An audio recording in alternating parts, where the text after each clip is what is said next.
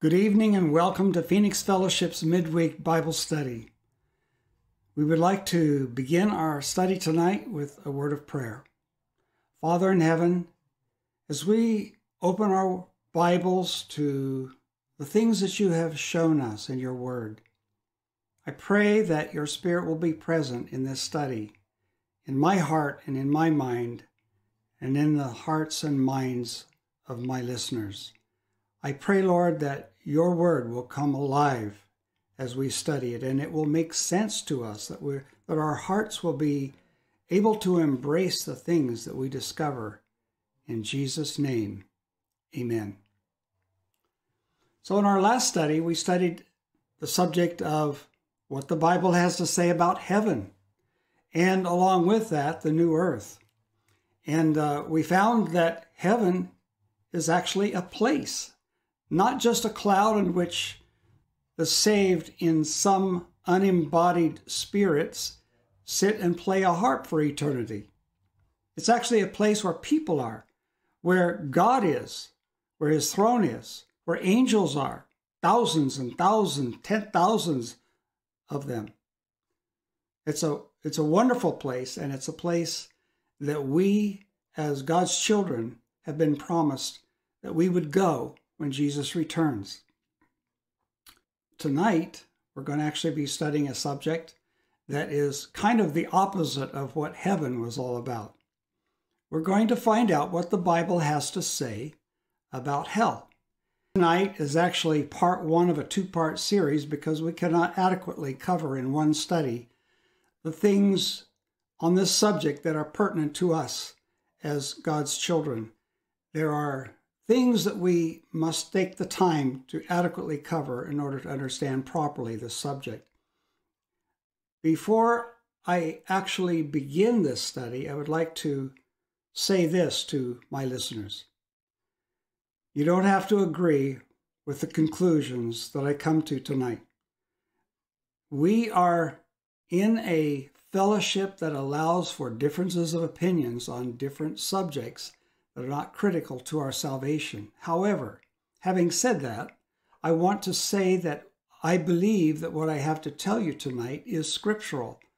And because God has given us this information in his word, I think it's important that at least you listen to what I have to say. And hopefully you will learn something out of our study tonight. Hopefully. The study of the subject of hell is one that carries with it different opinions, different perspectives. You look at one verse and it'll tell you one thing and you think that that's the whole picture. But then you have to compare other verses with that verse, and you have to put the picture together so that the whole puzzle of Scripture on this subject fits together as a puzzle.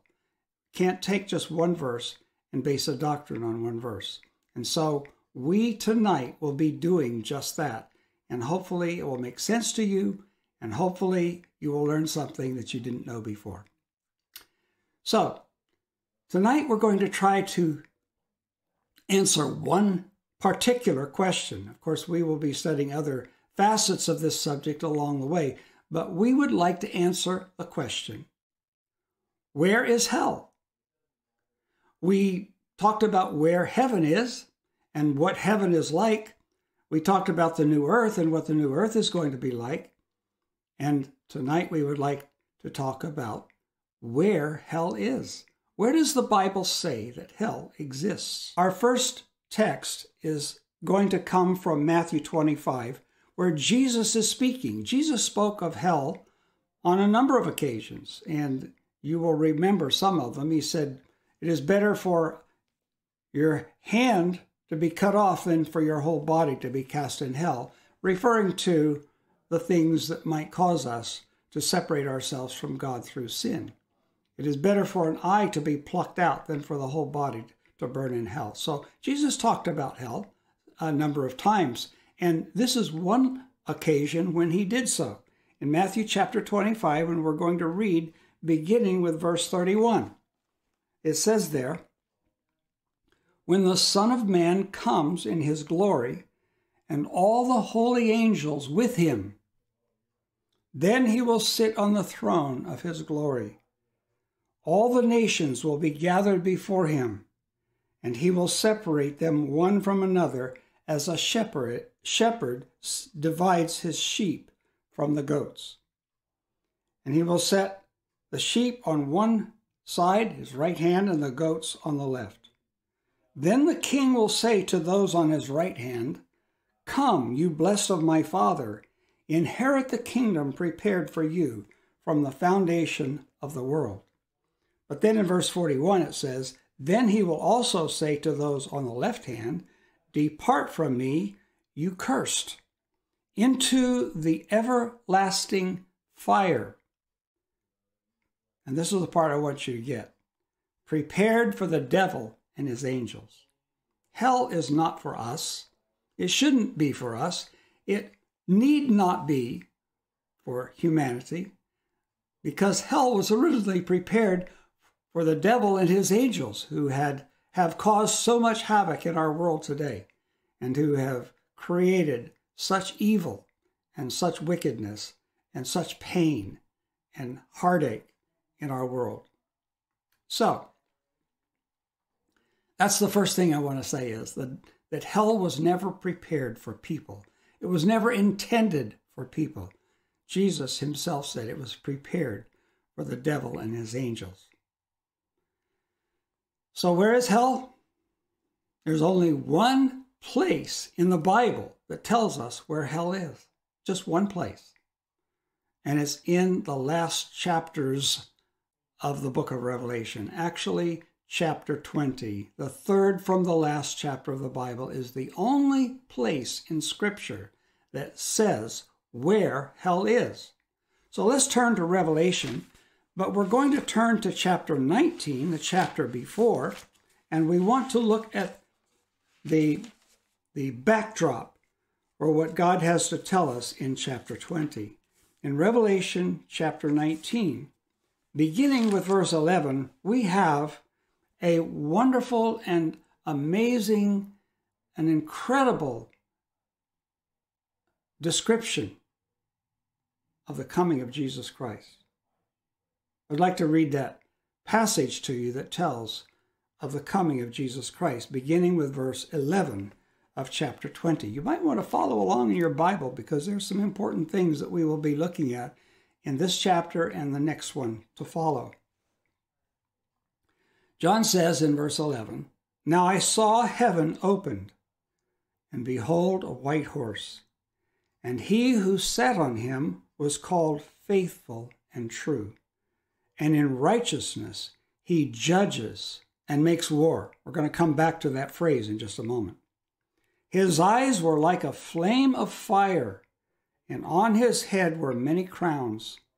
He had a name written that no one knew except himself. He was clothed with a robe dipped in blood, and his name is called the Word of God. And the armies in heaven, clothed in fine linen, white and clean, followed him on white horses. Now out of his mouth goes a sharp sword, that with it he should strike the nations, and he himself will rule them with a rod of iron. He himself treads the winepress of the fierceness and wrath of Almighty God. And he has on his robe and on his thigh a name written, King of Kings and Lord of Lords." This is a picture of the second coming of Jesus as John describes it in the book of Revelation. It's a picture of the advent of Christ. And it says that he comes in righteousness and he judges and makes war.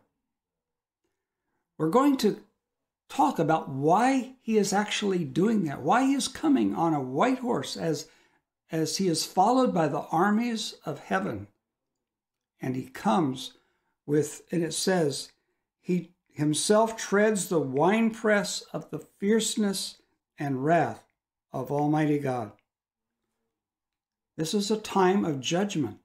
This is a time when Jesus Christ is coming into the realm of earth to bring judgment upon the wicked. Verse 17 says, "Then I saw an angel standing in the sun, and he cried with a loud voice, saying to all the birds that fly in the midst of heaven, 'Come and gather together for the supper of the great God, that you may eat the flesh of kings, the flesh of captains, the flesh of mighty men, the flesh of horses, and of those who sit on them, and the flesh of all people, free and slave, both small and great.'" And so this next passage, this next section of Revelation 19 follows Jesus Christ coming on the white horse with a robe dipped in blood and a sword coming from his mouth. And he is calling, this angel is calling for the great supper, a great slaughter that is to take place. As we look at other passages of Scripture that tell us about the coming of Jesus, we don't see this same scenario painted for us. For instance, 1 Thessalonians chapter 4 says that he will come with a shout and the voice of the archangel and with the trumpet of God, and the dead in Christ will rise. And this is such a hopeful scene because those who have died in Christ are resurrected to join those who are living in Christ, and the living and the resurrected saints go up into the heavens to meet Christ in the air. This is a joyful reunion, a joyful experience, a rescue. But in this particular passage in Revelation, it shows that there is a slaughter about to take place, that Jesus Christ is coming with the armies of heaven, and there is going to be a slaughter of the wicked. There is going to be kings and people, small and great, who are subject to the judgment of God as he comes out of the clouds of heaven. The truth is, and we said this earlier, you have to look at both parts of Scripture and you see a deliverance for the people of God. It's also judgment upon those who are pursuing the righteous to destroy them. And that's what we see happening. And I'd like to take you to Revelation chapter 16, where we see this other part of the picture that is painted for us. In Revelation chapter 16, and we look at verse 12 and onward, this is the sixth plague that is poured out upon the earth, upon the wicked, not the righteous, the wicked. Remember in the story of the deliverance of Israel out of Egypt, there were 10 plagues that were poured upon the Egyptians to force Pharaoh's hand to let God's people go from the slavery that they had been in for 400 years. So also there are 7 plagues that are poured out upon the wicked just prior to and at the time of the coming of Jesus Christ. And so this text tells us about one of the plagues, the 6th plague, beginning in Revelation 16 and verse 12. It says, "And the 6th angel poured out his bowl on the great river Euphrates, and its water was dried up, so that the way of the kings of the east might be prepared. And I saw 3 unclean spirits like frogs coming out of the mouth of the dragon, out of the mouth of the beast, and out of the mouth of the false prophet." And so it says, these spirits of demons are performing signs, and they go out to the kings of the earth and of the whole world to gather them to the great battle of the great day of God Almighty. This battle is called, in verse 16, it says they gathered them together to the place called in Hebrew, Armageddon. So what's happening here when Jesus comes on this white horse with the sword coming out of his mouth, and this angel calls and says that there's going to be a great supper, a great slaughter for the birds of the air to come and feast on the dead. This is Jesus Christ coming at the beginning of the battle of Armageddon as as the people that are under the influence of the beast, the false prophet, and the dragon are pursuing the righteous. It says so in Revelation 13. It says there will be a death decree, and they will decree that those who do not worship the beast or his image will be killed. And so the wicked, the unsaved, those who are under the influence of Satan and his surrogate, the beast, which we've studied in other studies, and the false prophet, which is one that we are going to identify in another Prophecy Watch study. These three powers in the earth and those who are following them are pursuing the righteous. And this is what the Battle of Armageddon is. It is a spiritual war that is going on between good and evil, between the wicked and the righteous. Those who are God's people, they are pursuing them. And so Jesus Christ is coming out of the clouds with judgment on his mind. But in Revelation chapter 6 and verse 9, it says, "When he had opened the fifth seal, I saw under the altar the souls of those who had been slain for the word of God and for the testimony which they held. And they cried with a loud voice, saying, How long, O Lord, and holy and true, until you judge and avenge our blood on those who dwell on the earth?" That's what he's doing. In Revelation 19, he's coming to avenge the blood of the saints that have been taken. And then in verse 12, notice this, in verse 12 it says, "And I looked when he had opened the sixth seal, and behold, there was a great earthquake, and the sun became black as sackcloth of hair, and the moon became like blood." These are the events that immediately precede and surround the coming of Jesus Christ. This fleshes out the picture a bit, and we have to see all of the pieces as they come together at the time of the coming of Jesus. And verse 13 says, "And the stars of heaven fell to the earth, as a fig tree drops its late figs when it is shaken by a mighty wind. Then the sky receded as a scroll when it is rolled up, and every mountain and island was moved out of its place. And the kings of the earth, the great men, the rich men, the commanders, the mighty men, every slave and free man, hid themselves in the caves and in the rocks, and said to the mountains and rocks, Fall on us and hide us from the face of him who sits on the throne, and from the wrath of the Lamb, for the great day of his wrath has come, and who shall be able to stand?" Going back to Revelation chapter 19, it says, "The angel was calling for the birds of the air to come and gather together for the great supper of God, that they may eat the flesh of the kings, the flesh of captains, mighty men, the horses and of those who sit on them, and the flesh of all, free and slave, both great and small, those who are in rebellion against God and are pursuing his people. And I saw the beast, the kings of the earth and their armies, gathered together to make war against him who sat on the horse and against his army." This is the Battle of Armageddon that is taking place at this time.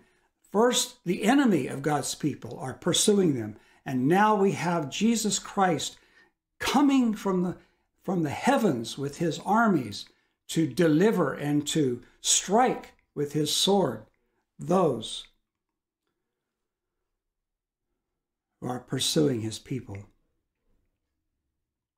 Jesus intervening for his people.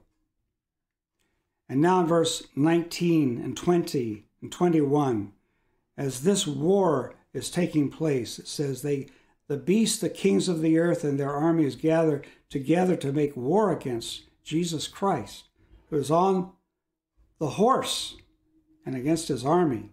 It says, "The beast was captured, and with him the false prophet, who worked signs in his presence by which he deceived those who received the mark of the beast and those who worshipped his image. And these two were cast alive into the lake of fire, burning with brimstone." This is the beginning of hell, right here. This is the beginning. This is the first time in the Bible that we have the term, the lake of fire, and is the fires of hell. And it says in verse 21, and the rest were killed with the sword which proceeded from the mouth of him who sat on the horse, and all the birds were filled with their flesh. So this is the beginning of hell and the lake of fire. Just a picture to actually kind of give you a visual of what we're talking about. The lake of fire, this is hell. And where does it begin? It begins at the time of the Battle of Armageddon, when God's people are being pursued by the wicked, by the beast and the false prophet and the dragon. They are being pursued by Satan and his hosts and his agents on earth. And it says that Jesus comes and he kills the people with his sword, the wicked, and he casts the beast and the false prophet into the lake of fire. This is the first time and the first place that we actually see this imagery being shown to us in regard to hell. So, now we'd like to go to chapter 20. I'm going to read verses 1 through 3 as we see what happens to Satan. It says that the beast and the false prophet are cast into the lake of fire, and all of the wicked that are working with them are killed with the sword that comes from the mouth of Jesus Christ, the Savior, as he is interceding for his people. And it's at this time that God takes his children up into the air. This is where 1 Thessalonians 4 comes in, where Jesus Christ receives them up into the clouds, and they meet him in the air. Jesus said, "And I will receive you unto myself, that where I am, there you also may be." This is the time when Jesus receives his people into his presence, into the clouds, and where we all go back to be with Christ. But where is the beast and the false prophet? They are thrown into the lake of fire. What happens to the wicked at this time? The rest of the wicked, that they are killed with the sword that is in Christ's mouth. And what happens to Satan and his angels? That's what we read about beginning in verse 1 of chapter 20. Follow with me, if you will, in your Bibles. It says, "Then I saw an angel coming down from heaven, having the key to the bottomless pit and a great chain in his hand. And he laid hold of the dragon, that serpent of old, who is the devil and Satan, and bound him for 1,000 years. And he cast him into the bottomless pit and shut him up and set a seal on him, so that he should deceive the nations no more until the 1,000 years were finished. But after these things he must be released for a little while." This bottomless pit, what is the bottomless pit? This is not hell. This is not fire. This is a place, is in the Greek. In the Greek, it's called the abyss. And we're going to look at 4 texts where this same term is used, this bottomless pit is used to describe the condition of the earth at this time. Think about it. There's been chaos in our world. The trumpets have destroyed much. The 7 trumpets have destroyed much of the earth. The wicked and the wars and the carnage that has been going on just prior to the coming of Jesus has destroyed much of the earth. You think the riots of recent times was destructive. This is the whole earth that is in this condition. And now, all of the wicked, all of the people that Satan has tempted over the years, and especially in these last portions of history, they're dead. They're laying on the ground. The birds are eating their flesh. They're dead. And so Satan is left in the earth. The saints return to heaven. And we'll see that in verses, particularly next time as we study portions of this chapter that we won't have time to study tonight. But the saints are taken to heaven. They have gone to where Jesus lives to inhabit the mansions, the homes that God has prepared for them, that Jesus said he would prepare for us. And the wicked are dead on the earth, and Satan is all by himself. He and his angels are all by themselves in what is called the bottomless pit. I want to take you to Jeremiah. There are 3 texts in the Old Testament that use the same language as we see in this passage, same language, and they are prophecies of this particular point in time. The first one is in Jeremiah chapter 4. The Old Testament is less descriptive. It's more shrouded in language that was a little harder to understand. But many of the prophecies of the New Testament are given in the Old Testament, and this is one of them. Jeremiah chapter 4. Turn with me in your Bibles, if you will, to Jeremiah chapter 4. And I'd like to read verses 23 through 26. And we will see what the condition of the earth is in at this point in time. Jeremiah chapter 4, beginning with verse 23. Notice how this is descriptive of what we just read. I beheld the earth, and indeed it was without form and void. Without form and void. And the heavens had no light. I beheld the mountains, and indeed they trembled, and all the hills moved back and forth. This is what we just read about in Revelation 6, when Jesus comes. The earth, islands disappear, mountains are moved out of their place. I beheld, indeed there was no man.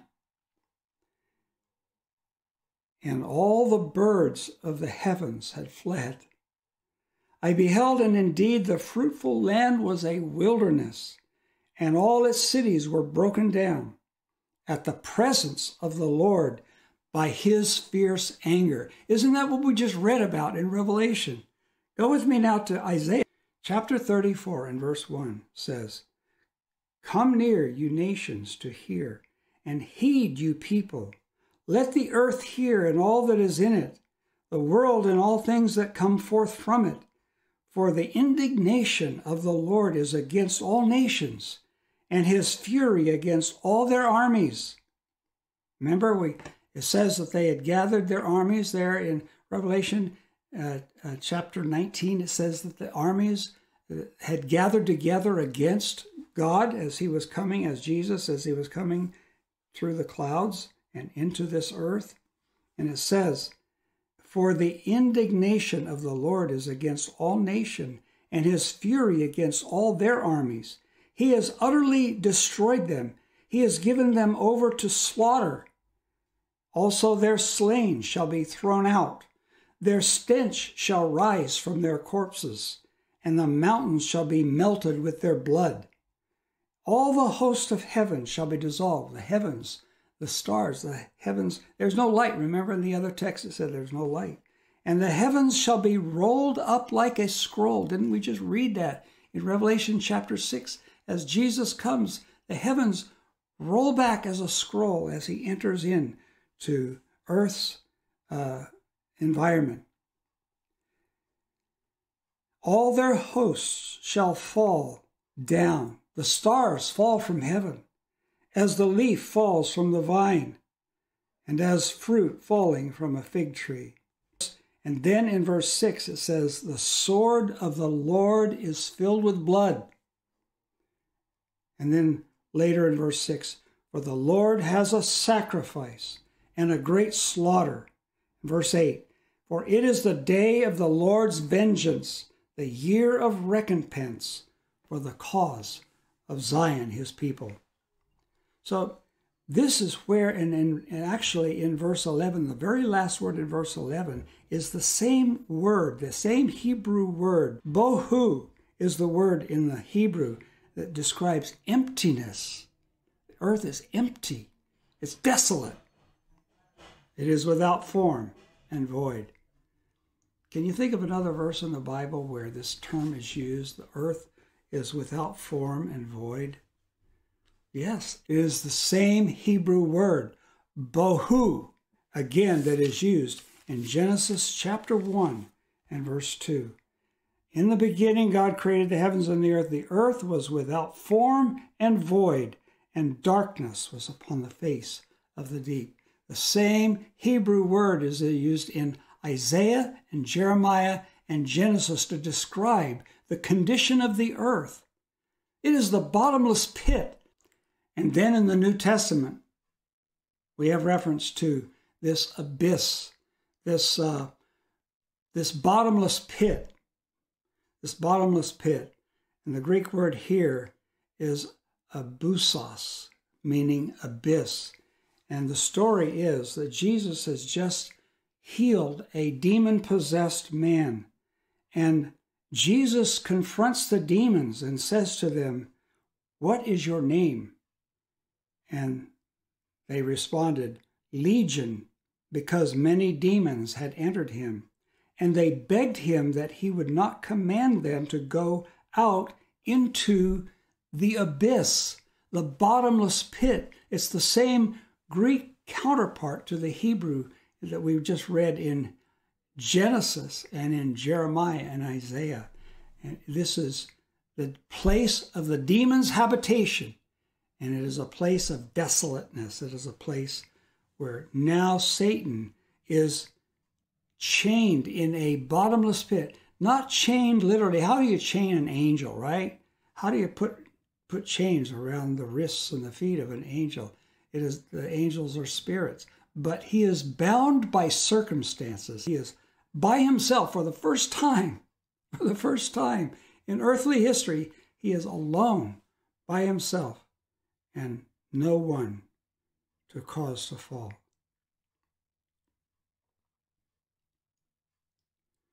So I'd like to go now to verses 7 through 10. We're going to skip 4 through 6 for next time because it's like it's a different scene there. And in verse 7, we're going to pick up. It says in verse 3 that he has no more nations to deceive until the 1,000 years are finished. And in verse 7 it says, "Now when the 1,000 years have expired, Satan will be released from his prison." Why? Because there are going to be people around again. This is the second resurrection. When the dead, the first resurrection is when the righteous dead are raised and are taken up to be with Christ. But the wicked dead are not raised at that time. Now we have the wicked dead resurrected. And this is the second resurrection.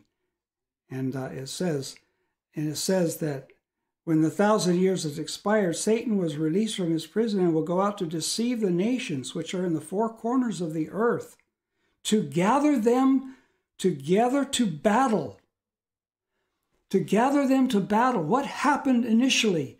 They are gathering together. It says in in chapter 19, it says in verse 19, in chapter 19 and verse 19, it says, "And I saw the beasts, the kings of the earth, and their armies gathered together to make war against him who sat on the horse, and his army against his army." So this whole scene of the beginnings of Armageddon and the beginnings of hell and those things which are surrounding this time, they start with the enemies of God gathering together for battle.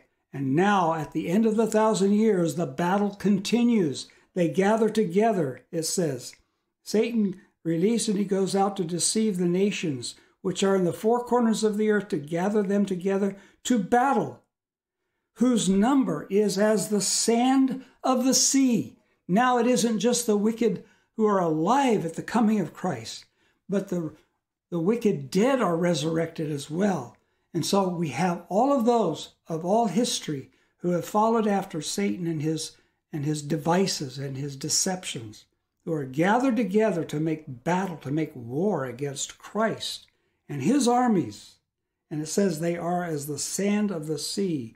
And verse 9 says they went up on the breadth of the earth and surrounded the camp of the saints and the beloved city, which has now come back down from God, with God, out of heaven.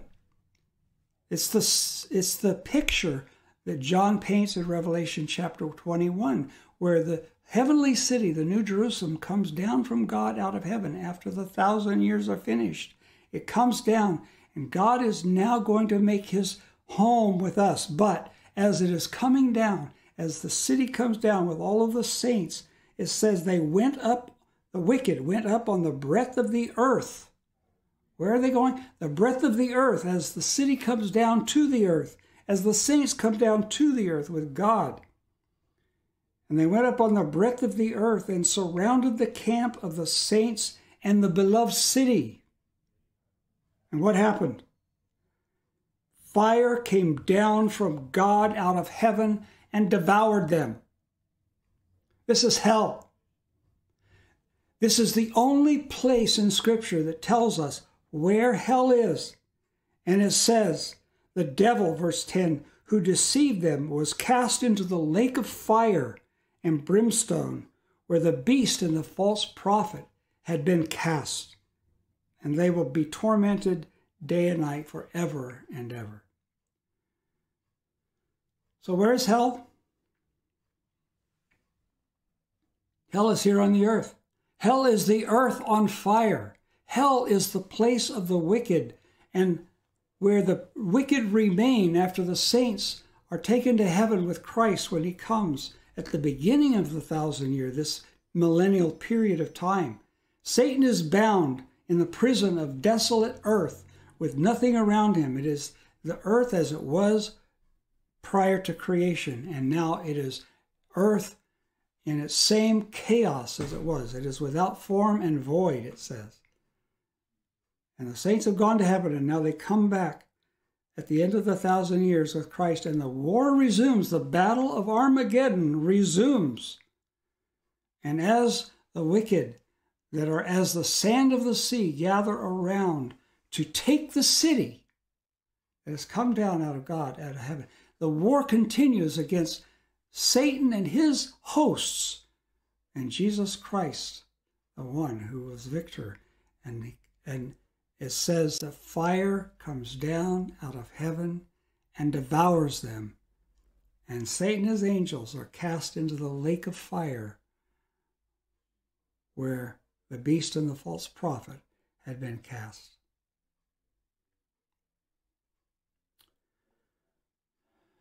So, let me do my best to kind of summarize what we have studied. Hell does not exist today. Hell is when the earth is on fire as evil is being destroyed at the end of the millennium that is spoken of in Revelation 20. When hell has done its work of cleansing, a new earth will be created by God. That's what chapter 21 is about, which we read about and read from in our last study. The New Jerusalem comes down out of heaven with God and with the saints and comes to this earth. And it is a huge city. Remember, 1,500 miles wide and long and high. And in the city is a home that God has prepared for his people. And we come back to this earth where God will recreate this earth. He will recreate this earth over the old earth with all of the ash where the fire has destroyed the wicked. He recreates it. And the saved will live here through eternity. And we will have homes. We will build homes. We will plant gardens, it says, plant vineyards. We will have families. There will be children. But what about hell? What happens to hell? Because if earth is hell, if the place of hell is the earth, as fire comes down from God out of heaven and destroys those who are attempting to take the city, they are still in rebellion against God. And fire comes down out of heaven and destroys them. Where's the earth going to be? The new earth. It's going to be created right on top of the old. I'm going to turn to Malachi chapter 4 to read a verse that I think you will find very interesting. The last book of the Bible some of the last verses of the Old Testament. In Malachi chapter 4, it says this. See if this doesn't tell us about this day of the Lord's coming that we have talked about. Malachi 4, beginning with verse 1. For behold, the day is coming, burning like an oven, and all the proud, yes, all who do wickedly will be, what? Stubble. And the day which is coming shall burn them up, says the Lord of hosts, that will leave them neither root nor branch, nothing left. But you who fear my name, the Son of Righteousness shall arise with healing in his wings. There will be no more tears, no more death, no sorrow. He will wipe away our tears from our eyes. The Son of Righteousness will arise with healing in his wings. And you shall go out and grow like a stall-fed calf. And you shall trample the wicked, for they shall be ashes under the soles of your feet on the day that I do this, says the Lord of hosts. So, I'm going to take you just briefly through this last span of history on earth. Without looking up any texts from the Bible, we're just going to try to summarize in a narrative what takes place. We are living at a time right now when the events of earth tell us that we are living near the end of time. The pestilence, the peace being taken from the earth, all prophesied in Revelation 6, tell us that we are living at the beginning of the end of time. As we move forward, and we've said this before, things are not going to get better, but worse, because evil is going to blossom in its fullness before Jesus comes.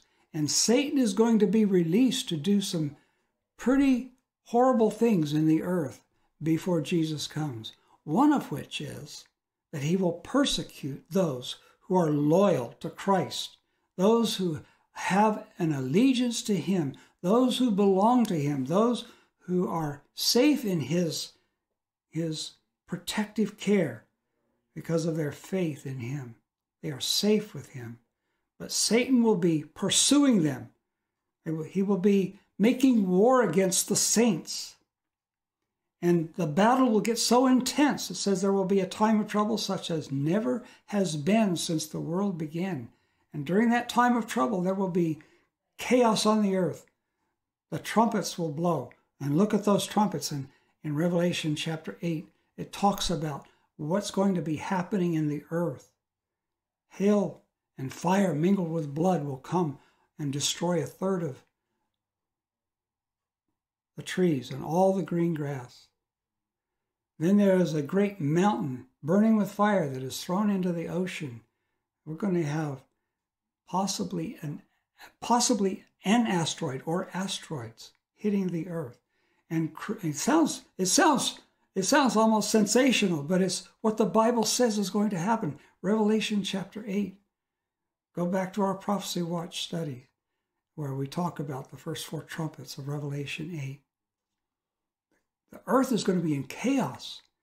And then Satan is going to be pursuing the righteous and his agents, the beast, the false prophet, those agencies of Satan that are going to be working alongside with him to destroy God's people. They want to destroy God's people.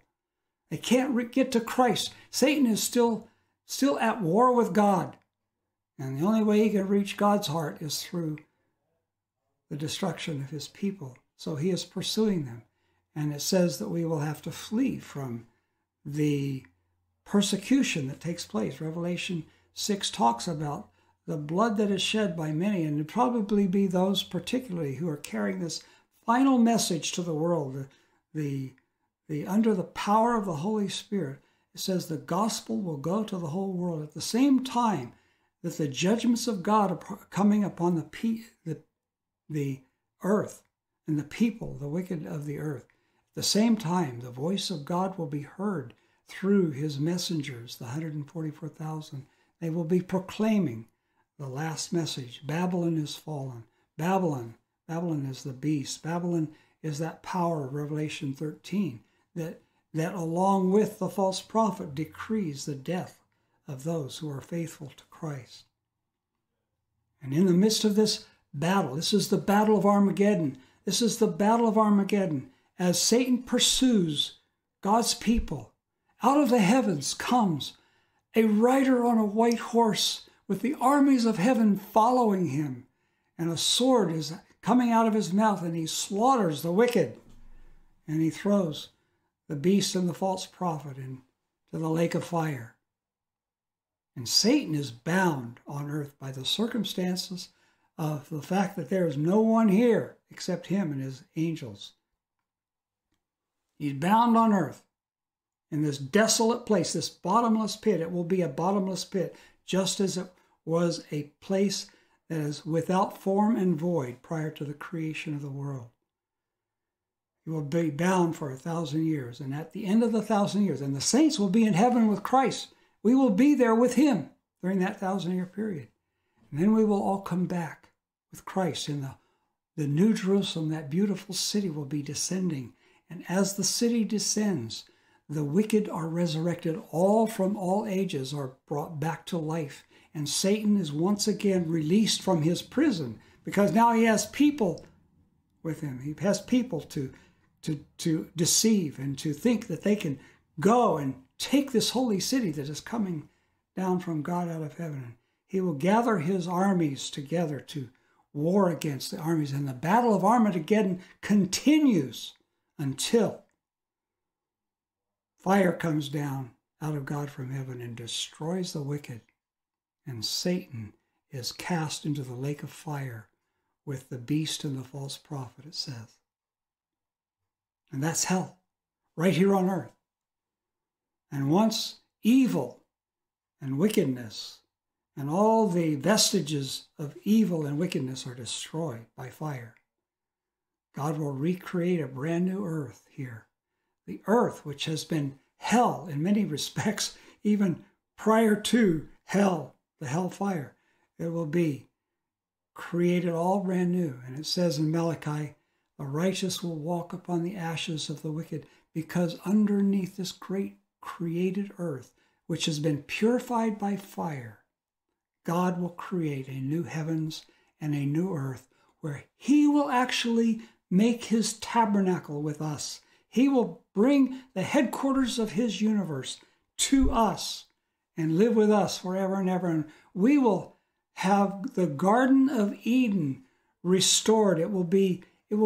What happened with sin, when sin interrupted God's plan for mankind, that plan will resume. And we will have homes, and we will build homes. We will have families. The lions and the tigers will be played with. They will lay down with the Lamb, it says. And we read that about that from Isaiah last week in our study. And there will be an eternity of home in this earth as we raise families and as we build homes, and as God is present with us, and the angels and all of the redeemed from all ages. It says that they will be without number. There will be a mighty hosts from all ages who have responded to the call of Christ to follow him, to be his, as they have responded in faith to the gospel that saves us, the gospel of grace through faith alone in Christ. And that is how we will spend eternity. Beautiful picture, isn't it? No more evil, no more pain, no more death, no more devil. Only goodness and righteousness dwell in this earth. Next week, try to answer the questions. What about hell is everlasting, eternal? Because the Bible says that it is everlasting fire. And what is hell about forever and ever? and the fire of their torment will be forever and ever. Does hell have an end? And we have to ask the question in this whole picture, what does hell have to say about God? We're going to try to answer those questions next week. Join us as we gather together and study again part 2 of what the Bible has to say about hell. Let's close with prayer. Father in heaven, thank you for bringing an end to evil in our world. Thank you for purifying this earth, for removing all vestiges of sin and evil, and being willing to give us a brand new start in this brand new earth that you will create. With us there, we will probably watch you create the brand new earth, and we will be there with you, and we will live with you and with the saints throughout eternity, and the families that we will have will populate the earth and perhaps beyond. What a glorious future you have planned for us. I pray as we reach out to you this evening in faith that you will save us for that time of eternity with you. In Jesus' name I pray. Amen.